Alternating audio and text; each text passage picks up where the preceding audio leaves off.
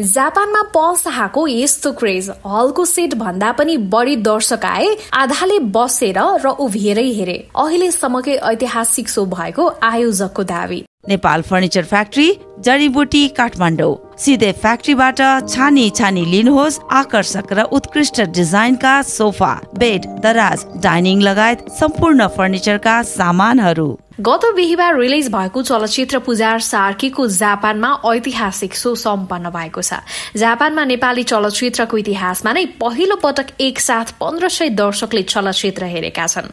उक्त सोमा सहभागी हुन नेपालबाट यस चलचित्रका अभिनेता पल शाह र लेखक विकास सुवेदी टोकियो पुगेका थिए। नाकानो जेरो हलमा भएको सोमा नै बसेर पहिलो पटक अभिनेता शाहले यो चलचित्र हेरेका हुन्। नेपालमा रिलिज भएको समयमा अर्को चलचित्रको छायाङ्कनमा व्यस्त रहेको र छोटो समयको लागि काठमाडौँ रहेकाले उनले पुजार सार्की हेर्न पाएका थिएनन्। अहिले विभिन्न मिडिया तथा सामाजिक सञ्जालहरूमा उक्त सोको भिडियो र फोटोहरू सामाजिक सञ्जालमा भाइरल भइरहेका छन्।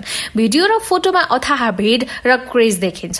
उक्त सोका आयोजक मध्येका एक पत्रकार सचिन आचार्यले आउट अफ कन्ट्रोल भिडका साथ चलचित्र चलाइएको बताएका छन्। स्वादिष्ट सेकुवा र अर्ग्यानिक खानेकुराको लागि रैथाने सेकुवा एन्ड रेस्ट्रो।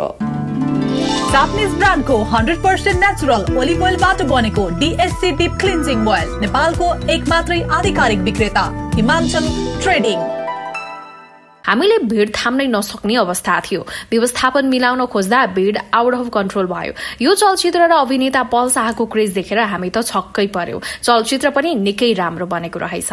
यो शो पछि थप इन्क्वायरी आइरहेका छन्। जापानमा अन्य 4वटा शोहरू पनि तय भइसकेका छन्। यसअघि कबड्डी 4 चलचित्र रिलिज हुँदा पनि लगभग यस्तै भएको सम्झना गर्दै आचार्यले भने 3 वर्ष अघि कबड्डी 4 रिलिज गर्दा पनि लगभग यस्तै भएको थियो, तर अहिले जस्तो भने कहिल्यै पनि भएको थिएन। हलको सीट संख्या 1200 जनाको, तर 1500 जना भन्दा धेरै भएपछि उभिएर र भुइँमै बसेर पनि पुजार सार्की हेरेका छन्। हल व्यवस्थापनले राख्न नमान्दा पनि दर्शकहरू हलबाट निस्कन नमानेपछि 1500ले नै हेरेका हुन्। मुख्य आयोजक खिमराज शाहले जापानमा पुजार सार्कीले इतिहास कायम गरेको बताएका छन्। उनी भन्छन्, यहाँ यो चलचित्रको ऐतिहासिक सो सम्पन्न भयो, उत्कृष्ट प्रतिक्रिया पनि पायो। पल शाहले निकै भएको रहेछ आफ्नो चलचित्र हलमा नहेरेको। निकै उत्सुक हुनुहुन्थ्यो। चलचित्र हेर्दा उहाँ भावविह्वल पनि हुनुभयो। म आफैले एक गीतमा नृत्य समेत गर्छु भनेर स्टेज चढ्नुभयो। संसारभरका दर्शकले पुजार सार्कीलाई दिएको प्रेमलाई पल शाहले धन्यवाद व्यक्त गरे। बिहीबार रिलिज भएदेखि नै पुजार सार्कीले ब्लकबस्टर व्यापार गरिरहेको छ। पलले रिलिजको पहिलो दिन बिहीबार मध्याहदेखि काठमाडौँका विभिन्न हल भिजिट गरेर जापानतर्फ लागेका थिए। दिनेश राउतले निर्देशन गरेको यो चलचित्रमा पल सहित आर्यन सिग्देल, प्रदीप खड्का, अञ्जना बराइली, परीक्षा लिम्बू लगायतको प्रमुख अभिनय रहेको छ। किङडम नेटवर्कको ब्यानरमा सुभाष भूषालले निर्माण गरेको पुजार सार्कीको अन्तर्राष्ट्रिय वितरक MSM इन्टरटेनमेन्ट हो भने नेपाल वितरक आरआर फिल्म्स रहेको छ। पुजार सार्की रिलिजको 5औं दिन काठमाडौँ र काठमाडौँ बाहिरका उल्लेख्य हलमा पनि दर्शकको चाप देखिएको छ। मंगलबार गणतन्त्र दिवसको दिन सार्वजनिक विदा भएकाले यो चलचित्रले दर्शकलाई पुनः हलमा फर्काउने विश्वास गरिएको छ। हामीले भिड थाम्नै नसक्ने अवस्था थियो। व्यवस्थापन मिलाउन खोज्दा भिड आउट अफ कन्ट्रोल भयो। यो चलचित्र र अभिनेता पल शाहको क्रेज देखेर हामी त छक्कै पर्यो। चलचित्र पनि निकै राम्रो बनेको रहेछ। यो शो पछि थप इन्क्वायरी आइरहेका छन्। जापानमा अन्य 4वटा शोहरू पनि तय भइसकेका छन्। यसअघि कबड्डी 4 चलचित्र रिलिज हुँदा पनि लगभग यस्तै भएको सम्झना गर्दै आचार्यले भने 3 वर्ष अघि कबड्डी 4 रिलिज गर्दा पनि लगभग यस्तै भएको थियो, तर अहिले जस्तो भने कहिल्यै पनि भएको थिएन। हलको सीट संख्या 1200 जनाको, तर 1500 जना भन्दा धेरै भएपछि उभिएर र भुइँमै बसेर पनि पुजार सार्की हेरेका छन्। हल व्यवस्थापनले राख्न नमान्दा पनि दर्शकहरू हलबाट निस्कन नमानेपछि 1500ले नै हेरेका हुन्। मुख्य आयोजक खिमराज शाहले जापानमा पुजार सार्कीले इतिहास कायम गरेको बताएका छन्। उनी भन्छन्, यहाँ यो चलचित्रको ऐतिहासिक सो सम्पन्न भयो, उत्कृष्ट प्रतिक्रिया पनि पायो।